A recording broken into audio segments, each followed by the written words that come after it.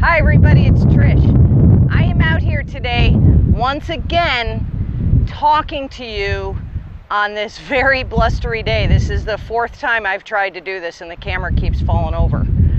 But here's the deal. It's very blustery outside, so if the microphone is all scratchy, I apologize. But here's the deal.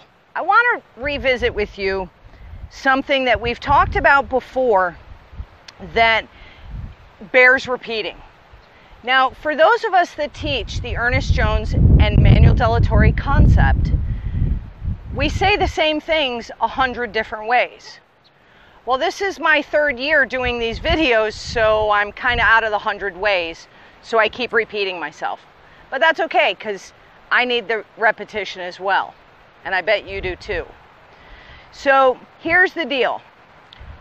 We swing the club back with our hands.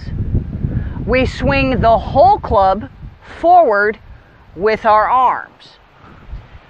When we do that, sometimes we've heard people talk about getting to the top of the backswing and driving your hips and then pulling the club down by the butt end of the club. And then what's leading? The handle's leading. The whole club hasn't swung, the handle is moved.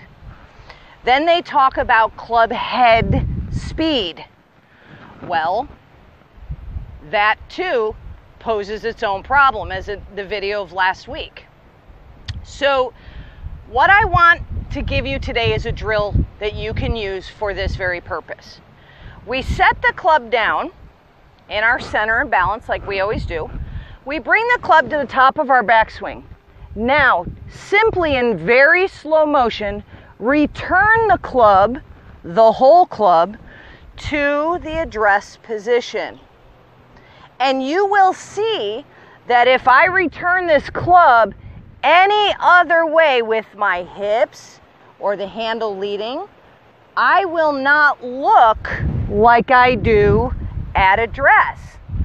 So a good practice is to simply set up, take it to the top of your backswing, return the club with your arms to address position. Do that 3 or 4 times before you take a shot or make a swing. So we set up, we take it back, we return the club to the address position. Then we go ahead and make our shot. Does that kind of sort of make sense?